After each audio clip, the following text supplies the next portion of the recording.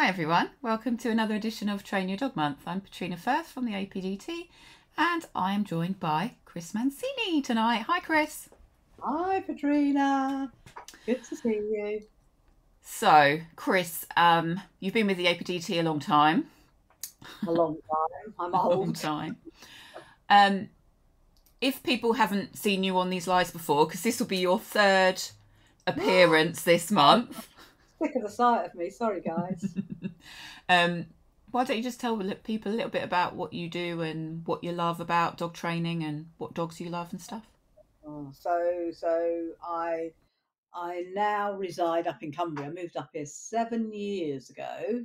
Previous to that, I was in North London, where I predominantly worked in a veterinary surgery for nearly 30 years, but ran dog training classes as puppy pals down down in Enfield, Cruise Hill in Enfield. Met a lot of good old people and got railroaded, not really, into going on the committee and stuff. And then I now train up here, full-time dog trainer up in Cumbria. And yeah, I love the whole training thing because I just love how it's evolved so much over time, and how you just we're still learning, aren't we? Even though I'm old, I'm still learning different things, and just yeah, just getting little snippets of bits and bobs. And yeah, it's a great networking type thing to Because always we help the dogs. That's me, really. Pretty boring. Oh, bearded collies are my thing. I've got two of them behind me here. I've got a working beardie and a cross border beardie mutt sitting looking aloof behind me on the sofa. But you can't quite see her, I don't think.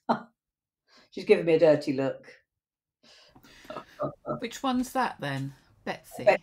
yeah, she's Betsy. She's going, shut up, talking about yourself, woman. Um, because you and I sort of met quite a lot on the event conference circuit over the years, didn't we? We'd go to Yeah, Clicker Expo and Worth and things like that, and yeah, lots of yeah. change.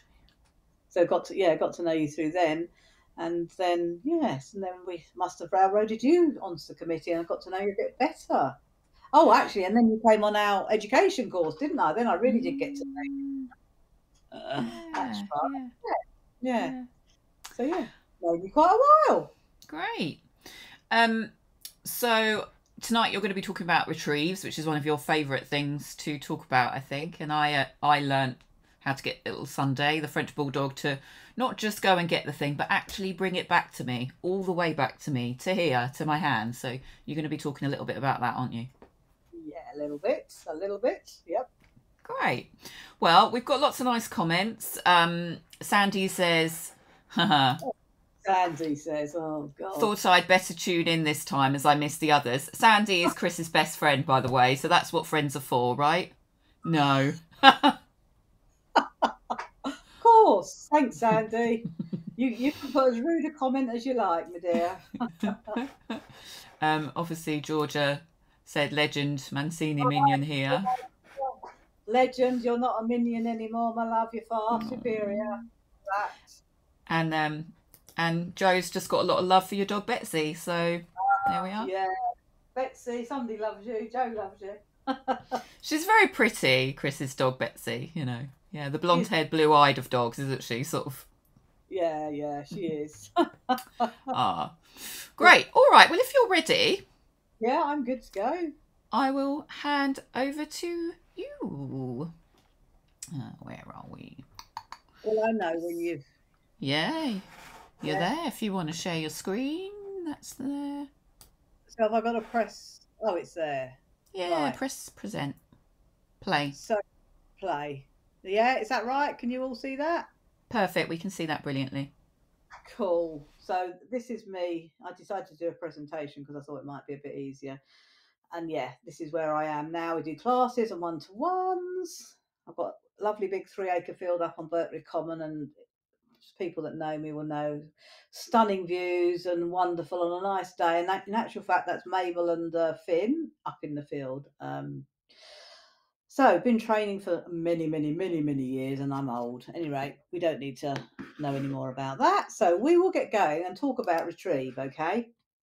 I look at how to teach retrieve, and actually to teach retrieve to dogs that either reluctant to retrieve, have had bad experiences with retrieving, or we try too hard, or they're not natural retrievers, etc. Um, and it doesn't matter whether you want a really formal retrieve for obedience or just save my back and bending down to pick something up. Why retrieve? Because it's fun. It is useful, as I said. It saves you bending down. You can teach loads of different tricks with it. You know, tidy your toys away, put the ball in a net.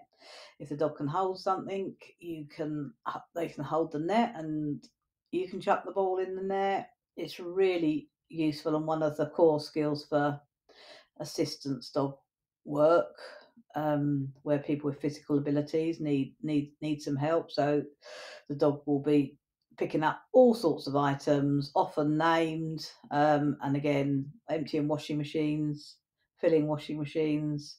So yeah, really a really important skill for that. Obedience. So you throw your dumbbell out, and the dog has to come back into you and sit in front of you in a present before you take the article off it. So that's a little bit more formal. But again, the way I teach retrieve, it doesn't matter how you want to do it. This will get you there. And even if you've got a little French bulldog like Sunday that Petrina has, that really isn't yet the typical dog that you'd think would want to do a retrieve. And actually, I've got a lovely picture of a wonderful little dog at the end of this, that you'll see doing a beautiful retrieve. Yeah, working trials. Lots of the dog sport require some kind of retrieve. It's also useful because it can help prevent resource guarding. If you teach the dog to bring stuff back to you instead of chasing round after it and trying to get stuff off it, it's quite a useful exercise to teach the gun dogs. So there's all different types of retrieves. So there's one where they bring it to you and give it to you in your hand, as in gun dog or obedience. And then there's retrieving when they're just bringing something back and putting it to a receptacle somewhere else. So that might not be you, it might be a box in the corner of the room, it might be a basket somewhere else. And as in retrieving for assistance work, they might be loading the washing machine or filling the basket, emptying the washing machine and filling the basket. And then you've got the more formal types of retrieve, like obedience, where they've got to deliver to your hand. It's also used for an indication in search and rescue, and also in some assistance dog work, where they have something called a bringsel attached to their collar, and they're taught to whip it up and carry it in their mouth. So for search and rescue, it's often an orange thing, and they flip it up when they found somebody and run back to their handler to say, "Hey guys, follow me back. I found a person." And again, assistance dog. Sometimes it's just like a tag that hangs down on their collar, and they swing it into their mouth to go and get help for their human. So yeah, great lot of different uses of retrieves, and there'll be far more than I've written down here. I'm sure you can think of some more.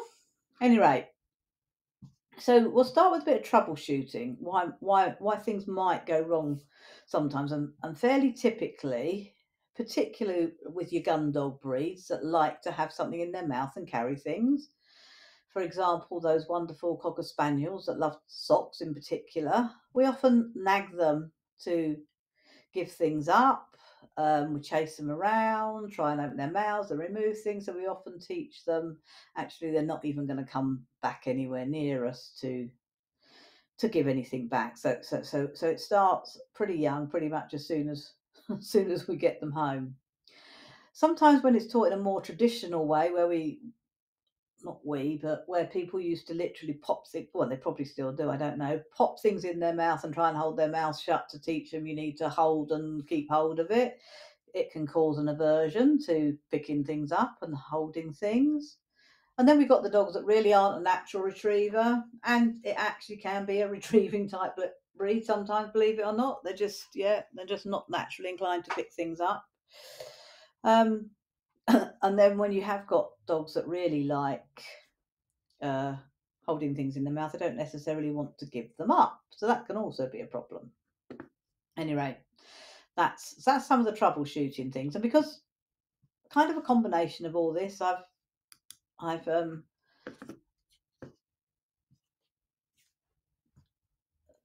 got lots of different ways and different things that I put into building up my retrieve, which I'll tell you about in a minute when I tell you about Finn, my non-retrieving dog. So if you're doing something so the retrieve is not as simple as people think. You know, people often say, "Oh yeah, my dog retrieve," because it will run out and chase something and bring it back within the vicinity of you. But actually, that's not really a retrieve as such, because the dog's just naturally running out after something and bringing it back a bit, and then it might get bored with it and it doesn't actually understand the full process. If we're doing a more formal retrieve, you might have a sit next to you, remain sitting while an article is placed or thrown out, or in the case of gun dogs, shot from the air and landing. And then the dog has to wait until you send it out to the article. They have to pick up the article, they have to hold the article, return with the article, possibly sit to present the article, and then release the article to the hand or receptacle. And then again, maybe finish, so come round and sit by your side again. So that's quite a lot of different components involved, and you can break it down and make it much easier for the dog to learn what's required, and then you can fine tune it all and put it all together. So we're going to run through the different things I do to get there. So I like to mix it all up. Don't have to train in any particular order at all to start with. You can just work on different bits, and you might just say, right, I'm only concentrating on this little bit at the moment. So you might be just concentrating on sending the dog out, and it doesn't really matter whether it gets all the way back, etc. And then I like to create patterns with different sorts of games that we play to basically get the dog going out, coming back, going out, coming back. And often I won't even there won't be any retrieve or holding involved in this bit at all. And again, you'll see that later on. And make sure you use what the dog wants as a reinforcer, because it's not always what we think they want. It's not always food. We can do a bit of shaping it as well. And then we put it all together and we polish it all up to a lovely retrieve. So I haven't had a puppy for a long time, well, of my own, and I decided to get a puppy this time last year, in actual fact. I'd probably had Finn a couple of weeks then, and we were just messing about, playing up in the field, and I suddenly realised he'd grabbed something and ran off across the other side of the field with it. I was like, no. And if I tried playing with him at home, no, off I go, not interested in interacting with you. I was like, oh, great, I've got a dog that doesn't want to retrieve. But I wasn't too worried, and I didn't rush anything. 10 months later, we've now got a perfect retrieve. So let's have a look at how we do it and what the sorts of things I put into it. So this video I'm going to show you, it's Finn now, but I would just explain without sound on, hopefully. So this is what he used to do. He'd go away, but he'd actually go away much further. And initially, all I would do was I'd have the other dogs, but I was doing a bit of filming and they weren't there, and I'd be playing with the other dogs. So eventually, he'd be like, "Oh, what's going on over there?" So you can see I'm not trying to get him. I'm just kicking the ball about by myself. Sad old person that I am. And he's absolutely, considering he's collie, he's absolutely rubbish at switching. Maybe would have switched straight onto that ball and be there, like going, oh yeah.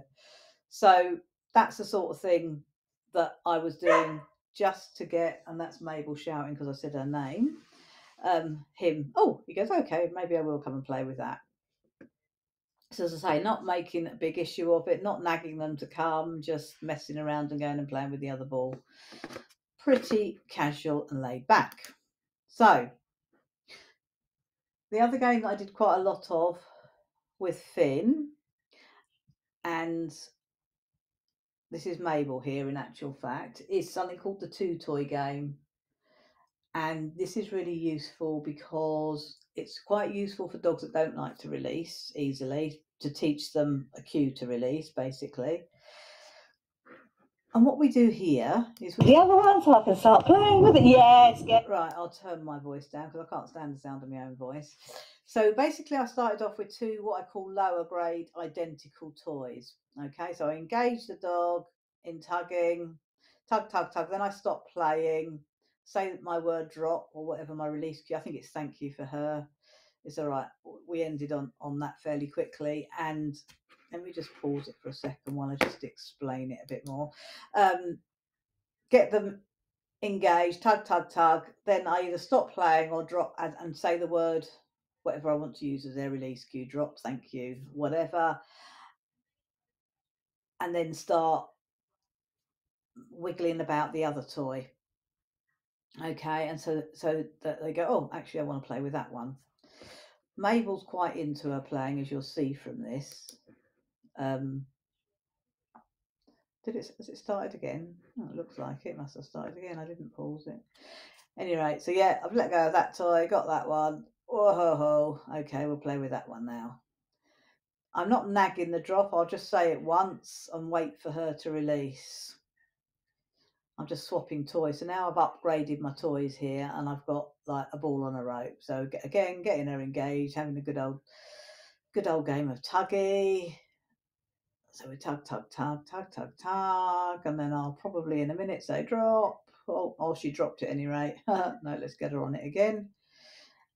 And then I'll say the word drop and I'll just start playing with this one. And can you see I'm dragging it on the ground a little bit and doing it that way rather than shoving it in her face, because again, they like to chase things a little bit. So I'll pick up the other one, start playing with that. If you're going to start this game, if you have got a puppy that's not keen on interacting with you too much or wants to go off, you're better to start it in a smaller area, okay, so a smaller room even, so that they haven't got too much choice to go too far away, okay, and you can entice them to come back and play with you. And then I think we move up to our super. And so did you see there, I paused, waited a while for her, I'd said her drop cue, just waited for her to let go. So the toy goes dead, so it's not moving. Woohoo, well done. And then we moved on to, that's it. She's like, all right, I might as well release it then because you ain't playing with that one anymore. And so here she is having a good old tug on the toy. And then I think I'm going to switch them for her favouriteest ones, which are furry tuggy things. When she gets really excited, she really struggles to let go. It's like, it's really hard. Oh my God, I don't know if I can do it. Oh, and I've stopped there. Obviously didn't want to bore you too much. Then I moved on to like the toys that she really loves. And that's how you teach your release cue, which is actually kind of the last part of your retrieve if you're doing something informal. So this one, I was saying earlier about creating a pattern, and one really nice way of creating a pattern Touch. Yes. is hand touches, okay? Because the dog's driving in, I'm marking it for touching my hand, and then I'm chucking the treat out quite far because I want that go out, come back pattern. So he's only going out for a treat at the moment. He grabs this treat. He's not actually very foodie, but he must have been on a I'll eat the treats today. Comes running back in, touches my hand, chuck a treat right out. So that is kind of just mimicking the retrieve pattern that you'll have when you're sending your dog out to pick something up and come back. Yeah. Dogs quite like predictable patterns and they learn them really well. So this is one little game that you can play. He's lost his treat, that you can play to create those patterns. And that again, they're really easy to do, and you can sit in your living room and do it, like a little bit of armchair training.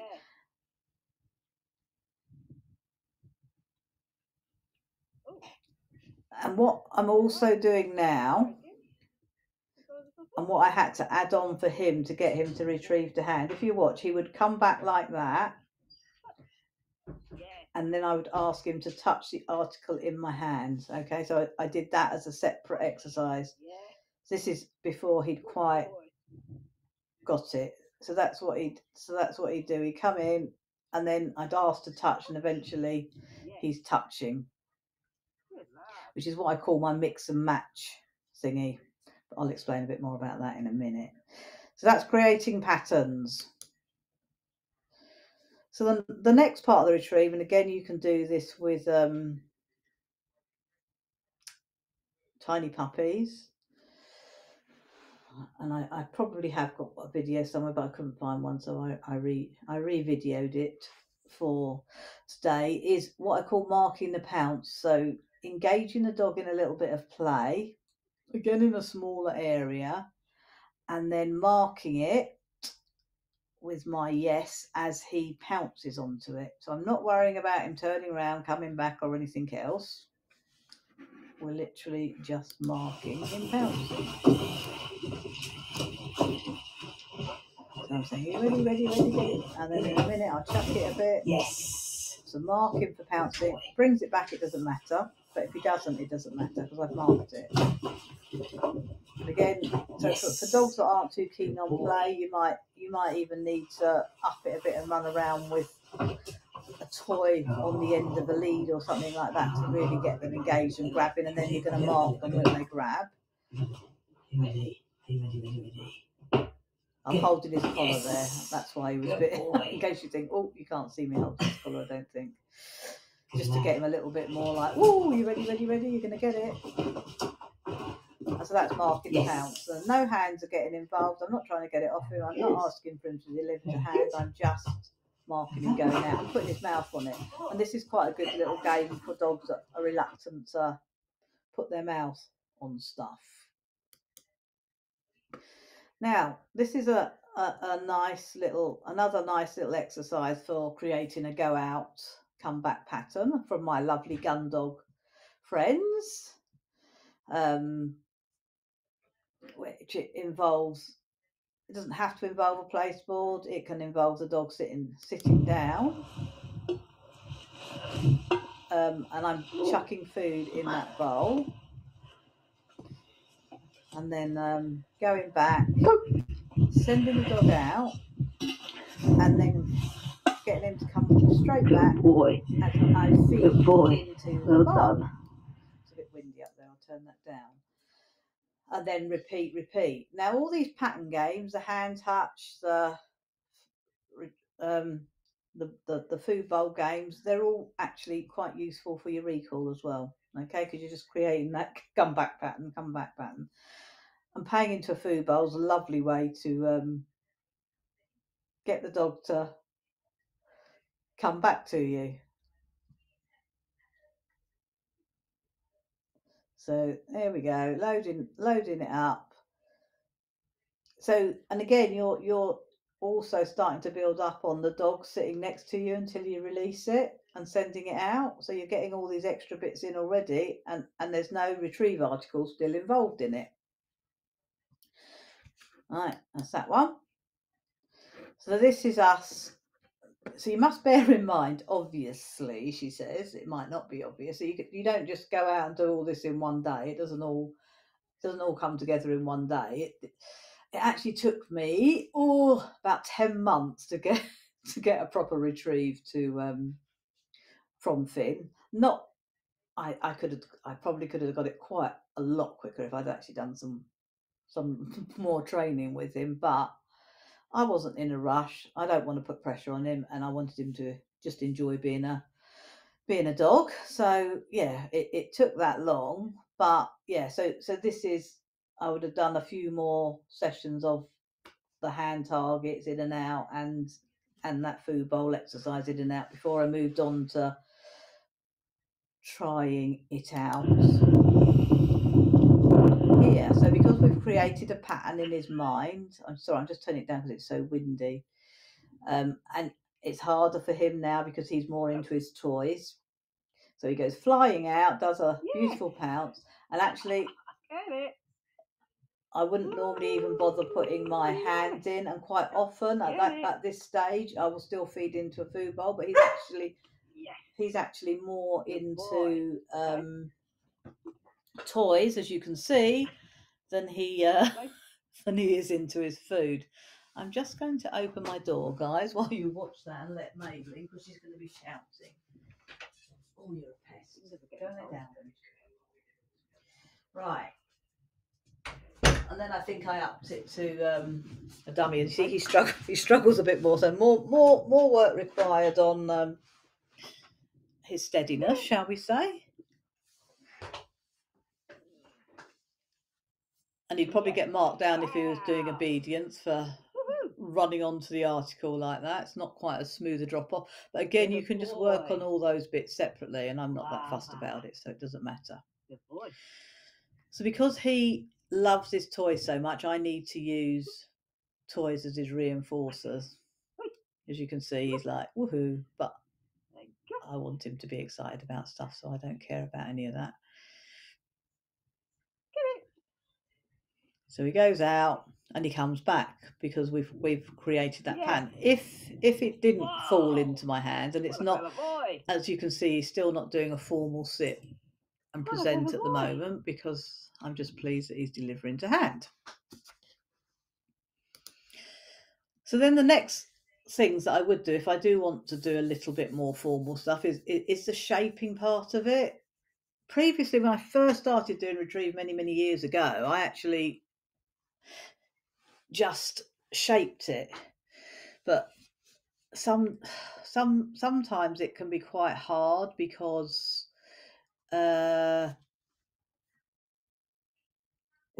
we sometimes mark the wrong thing. We mark the release, so the dog thinks it's just hold spit, and it's quite arduous, I think, for some dogs, whereas the way I do it now is a little bit more fun. And we haven't found a dog yet that we haven't managed to teach to retrieve in some form or other. Right, so this is shaping, and for some reason the video quality on this isn't as good. So all I'm doing at the moment, and I'm using a place board, is shaping the present part, so no retrieve article. So what I'm doing is proofing him sitting in front of me, basically, and paying him for sitting while I'm moving about and doing funny things to him. So this is like just shaping the last part of the exercise. And then I'm going to start seeing, can you do a chin and rest your chin? Because they've got, if you do want that final posh present bit, then you want the dog to sit in front of you and understand the concept of sitting still, holding something in its mouth, because that's a bit slightly weird for them again to start with, not to race back and just spit it out like he was doing earlier. Yes. And for some reason he decided he'd do his chin rest with a paw up. So that's that. We don't want to watch it to death, so very nice. We can move on to the next bit. And I'm chucking treats behind because actually Mabel's sitting on the sofa behind, and it's probably harder for her to sit on the sofa watching. We've got a chin and a paw, but we're not bothered about that. Chin.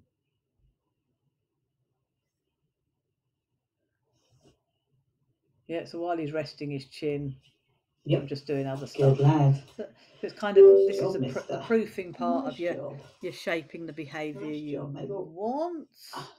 Right, and then the next part of the exercise is adding the article in. So it's behind me back now. I went up and got it. So this is just some random thing. Good boy. So although he can come back and give it to me, I want him to eventually be able to sit. And good lad. So we've probably had about 4 or 5 sessions of this, I think, before I did this video. It's a pretend stick I'm using. Yes, very nice, mister. So I'm just marking him for Super. holding, and then Mabel's going to come in and Super. mess it all up. You lose it, miss. It's behind you.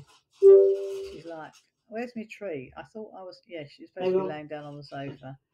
But I thought, well, it's adding to the proofing for Finn, so we'll just leave it there. Yes. Good lad. That was very nice. Shall we start saying thank you now? So he actually gripped it a bit harder because Mabel's behind him. I wasn't disappointed in that. He's like, she's not having it, it's mine. So she actually aided my proofing a little bit. Thanks, Mabel. And so that's your final bit. Yes, thank you. Yeah, so even though I was holding it, I wanted him to wait till I'd given him his mark. And thank you to release it. So we don't need to watch anymore. I think, do we now? And does that matter? No. What happens? Not at all. What happens? He says, I dropped it. Doesn't matter. What are we going to do? Oh, clever. Oh, we fell off. And Mabel decided she'd get on. Right. I obviously didn't shorten it. So this is that wonderful little dog. Pippin belonged to Callum, and she was a fabulous little retriever. And this is a picture of her running along with a dumbbell in her mouth. So there we go. Thank you, Chris. That was wonderful. My retrieve talk. So I feel, oh my God, maybe I packed too much in and people are thinking, what the heck? But it isn't a lot of work. It's not as bad as it sounds. It's really easy stuff to do. Yeah, I think a lot of people, they get the retrieve wrong, don't they? Because they sort of try and lump it all in together. And what you're really good at is breaking it down, and not exclusively like back chaining it, but doing little bits here and little bits there. So the dog gets the concept much better. And then there's no pressure as well, because if we start putting pressure on them, that's when it all goes wrong. And it's like, casual with it. We had some funny comments. So comments? Where was it? Oh no, I mean nice comments. Where was it? There it is. Laura, she said we used the retrieve to pass the remote control between us. So real life use. Absolutely. Yes, thank you. I didn't think of that one, Laura. And Jacqueline said, I saved this video so I can follow your training techniques. Jacqueline Smallwood with the Dalmatian. Yes. Yeah.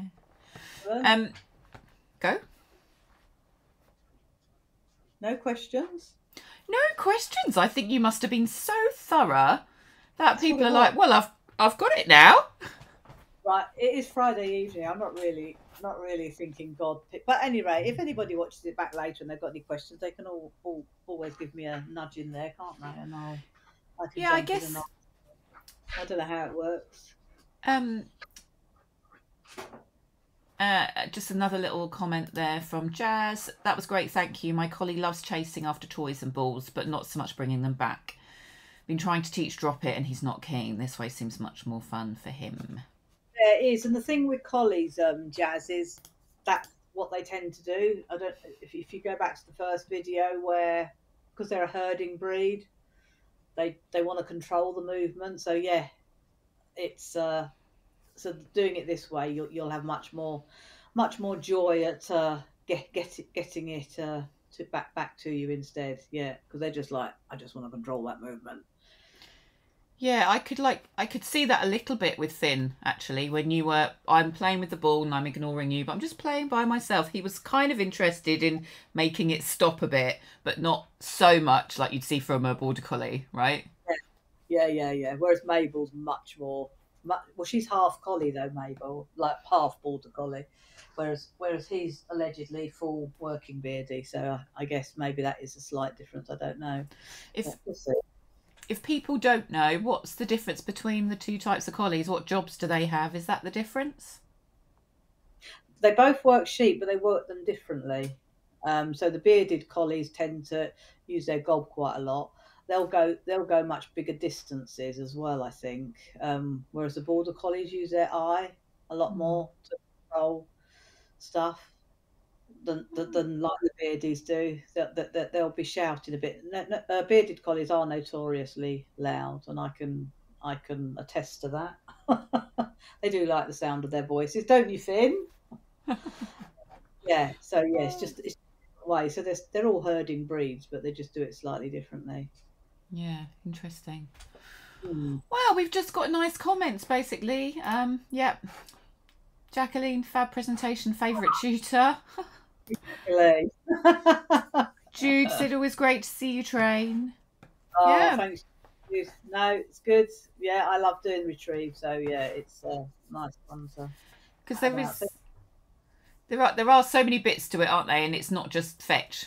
You know, that you can also use it in lots and lots of different ways. So really naturally do it, and you don't have to teach them anything at all.